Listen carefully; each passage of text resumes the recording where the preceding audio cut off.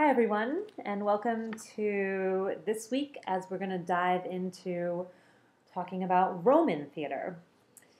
Now, when we think about Roman theater, we usually think of it as being heavily influenced by the Greeks. And that's accurate. That is very accurate. We're going to get to that a little bit later. The Romans, theater-wise, were very influenced by the Greeks. And that's because Rome expanded between 270 and 240 BCE, or before Common Era. Rome expanded and took over several Greek territories in which the theater had long been flourishing.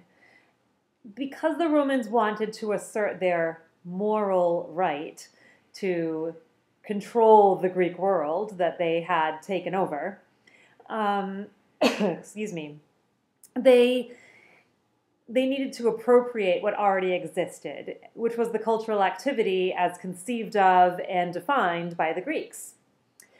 So the Romans needed moral and religious legitimacy if their armies were going to succeed in controlling this sprawling Greek world. The Romans' political strategy had to also be a rigorous cultural strategy.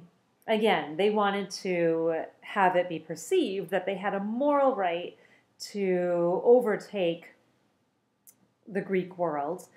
So again, they wanted to not just take over everything politically, but just take over and appropriate everything culturally that was happening.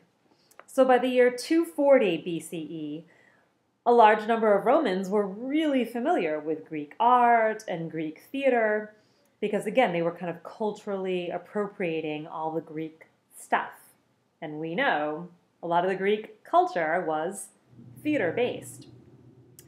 And so this large number of Romans were so familiar with Greek art and Greek theater, so much that regular drama, which consisted of translations or imitations of Greek plays, was finally introduced to Rome by the year pretty much fully by the year 240 BCE. But regular drama, or what we think of as regular drama, like dramas and comedies, actual plays up on a stage, this regular drama was only one part of Roman theater.